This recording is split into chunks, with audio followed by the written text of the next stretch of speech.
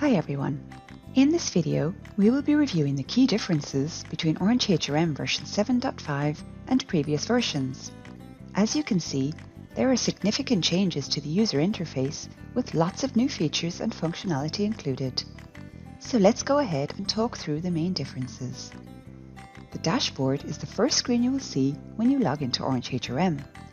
In previous versions, the dashboard was accessed by expanding the Other section and clicking on Dashboard. In our most recent 7.5 version, you can quickly and easily navigate to the dashboard by clicking on the Home icon right here, or by navigating to the Employee Management module and clicking on the Dashboard option from the top navigation bar. The dashboard content has not changed, so you will be able to navigate your way around very easily if you're familiar with previous versions. Additionally, you can access the Help portal from any screen by selecting the icon from the top navigation bar as follows. In previous versions of OrangeHRM, if you wanted to review the About section, change the password, or log out of the system, you would click this down arrow here. However, in our latest version, if you hover over your profile picture, a cogwheel icon should appear. Clicking on this icon allows you to access the About section or change your password as required. The option to log out of the system has been moved to the top right corner of the screen.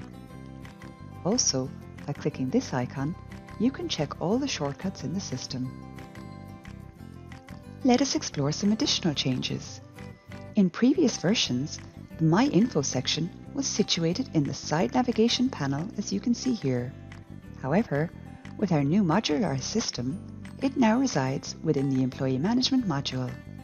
Now you can simply navigate to the My Info screen by going into the module and selecting My Info from the top navigation bar.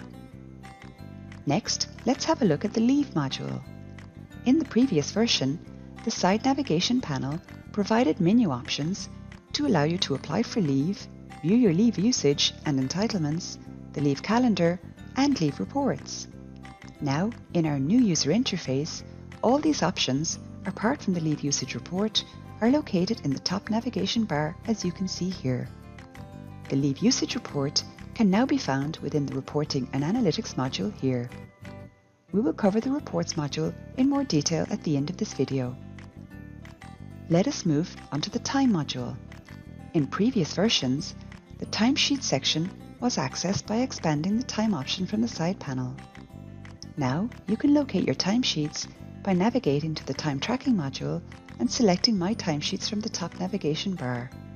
From here, you can enter and submit your timesheets. In the older version of Attendance, two key elements of functionality were visible by expanding the menu option on the side panel.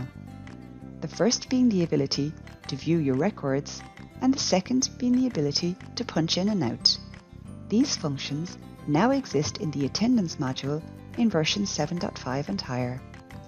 You can access the My Records section, the punch in and out functions, and also check your monthly attendance information from the top navigation bar. In the OrangeHRM training section, in older versions, upon expansion of the training menu, your participatory records and assessments were visible like so. In the latest version of the OrangeHRM system, these options now appear under the Training module on the left sidebar. Once you click on the module, you will be directed to the My Participating Sessions screen by default.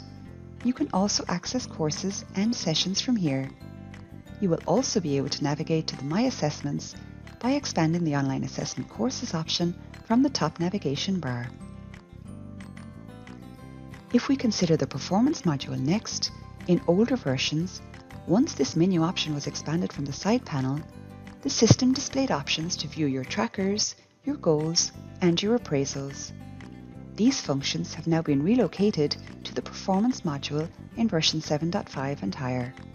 To access these functions, simply navigate to the Performance module and they will be displayed on the top navigation bar, like so. By navigating to the Career Development module here, the ESS user can view and update their IDPs as well as their respective IDP screen, which will appear by default as follows. In the OrangeHRM Travel and Expense module in version 7.5, an ESS user can easily access his or her travel requests and claims by navigating to them directly via the options located on the top navigation bar. We have now combined the reporting capabilities into one section called Reports and Analytics. Here you will be able to check the accessible reports for each module. Finally, let's review the More section.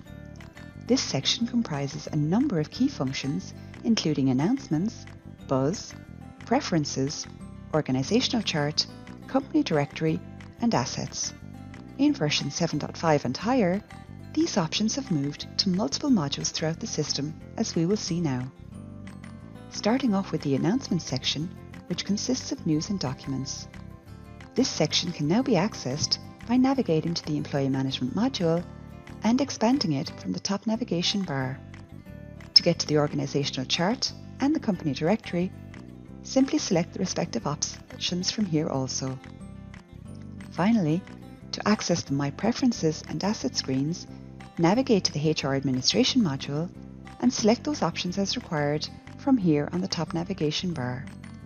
We have also introduced a new Quick Search feature which allows you to jump to any module or sub-module by simply typing the name in the new search bar right here.